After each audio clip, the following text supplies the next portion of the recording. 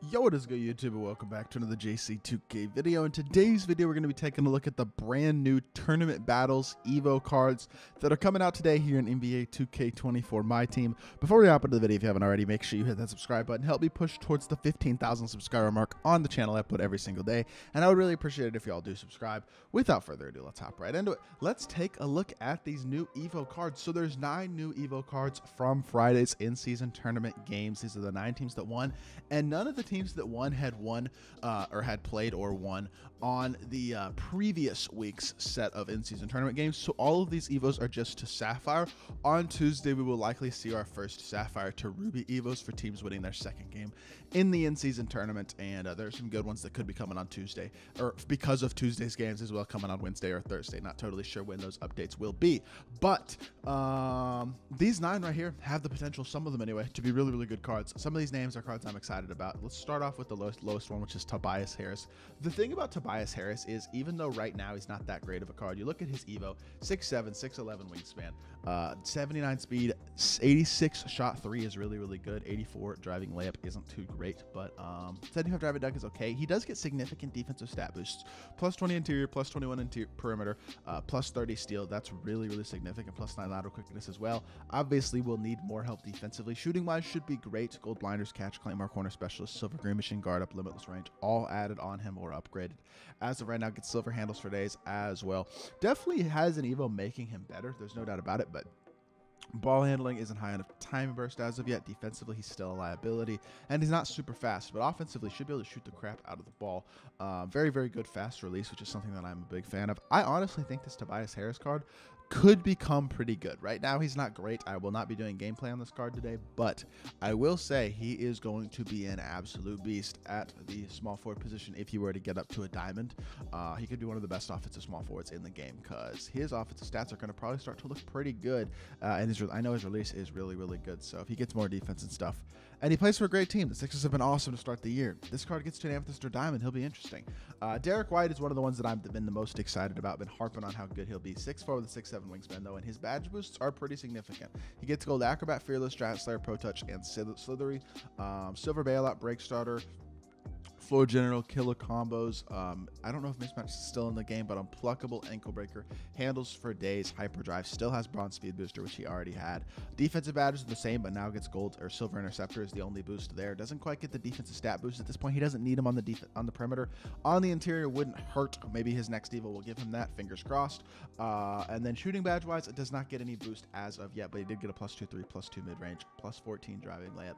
So some stat boosts there, not a ton. This card was already very impressive statistically for an emerald, so I'm not shocked he didn't get huge stat boosts. I think when this card gets a couple more EVOs, gets up to Ruby, Amethyst, Diamond, you're going to start to see some really significant EVOs on this card. He's already looking better though. I like the increase in playmaking badges. That helps out a lot for sure, because he's already a really good defensive point guard.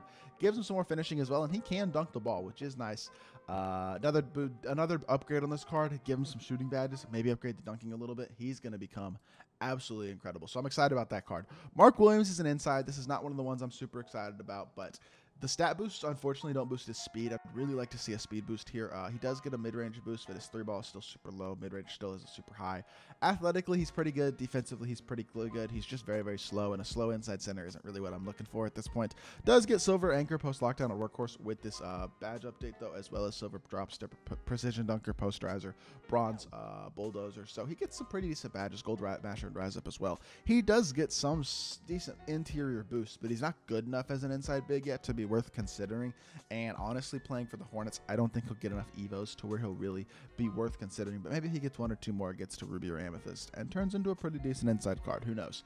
Right now, though, that's not a card I'm super interested in.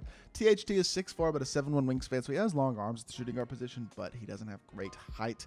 Does get significant finishing badge boosts, as well as silver handles for days, hyperdrive, killer combos, and floor general. Defensively, though, he's still very mediocre. He's got good speed, good ball handling, and he's a capable dunker, but he's not an elite shooter either. He's only 6'4" at the shooting guard position. Movement doesn't look great.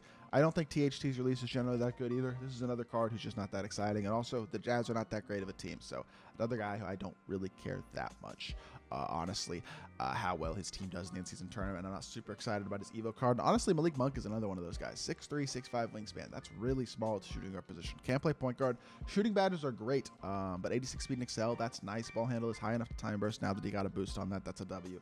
And then an 87 shot, 380 driving dunk. Offensively, he's fine. Defensively, he's horrible.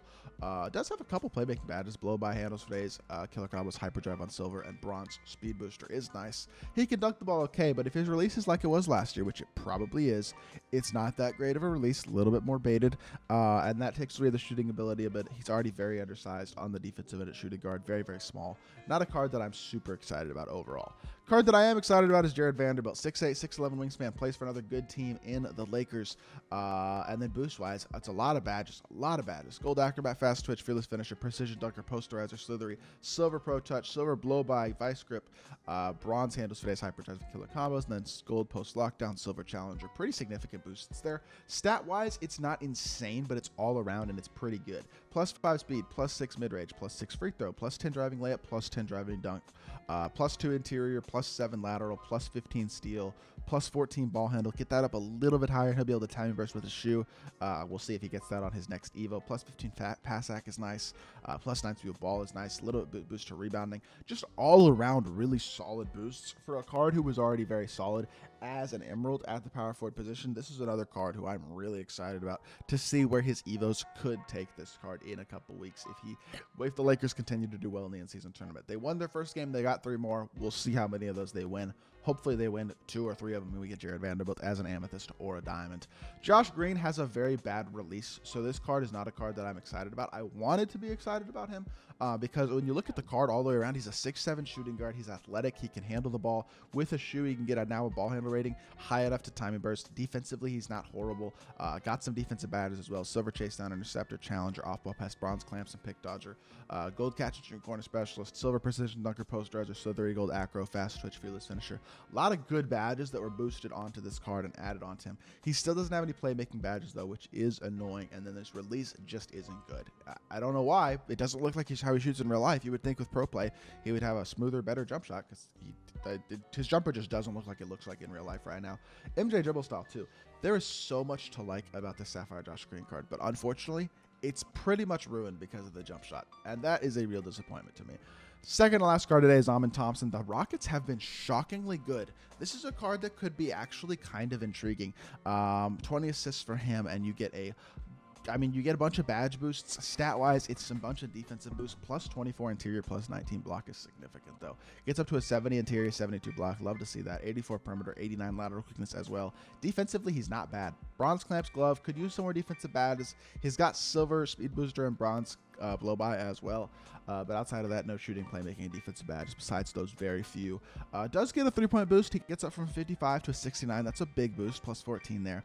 Honestly, some pretty big statistical boosts on Amin Thompson. He needs more badges as a whole, but the Rockets have been shockingly good so far in the in-season tournament, and we'll have to see if they, or in general, not just in the in-season tournament, they've been shockingly good so far this season. There's a chance they win a couple more games, kind of surprise some people, and Amin Thompson gets up to like an amethyst, and he, already 95 speed at 6'7" at shooting guard, elite level slasher, now becoming a decent defender.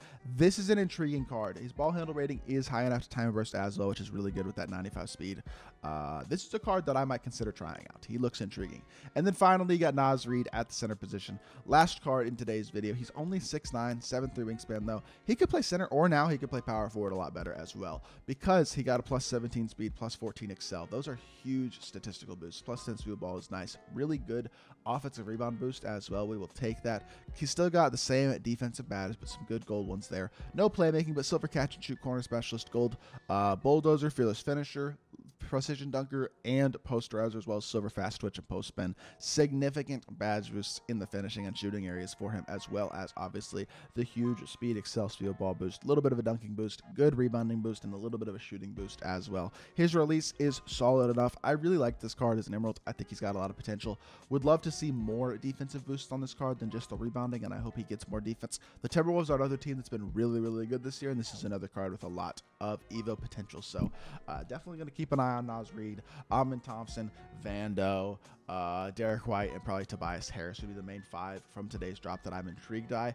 Probably will only do gameplay with Vanderbilt, Derek White, and maybe Nas Reed, maybe Amin Thompson as well. But it's definitely an interesting drop, and these cards, while they're only Sapphires right now, they're going to continue to get better, and for 13,860 MT, we're going to start to get some of the best value cards in the entire game from these EVOs, which is something that I'm honestly a big fan of, and I think this promo as a whole is a real success, so got to give 2K some credit. But that is good for this video. I hope y'all did enjoy. If you did, make sure you hit that like button, leave a comment, and subscribe.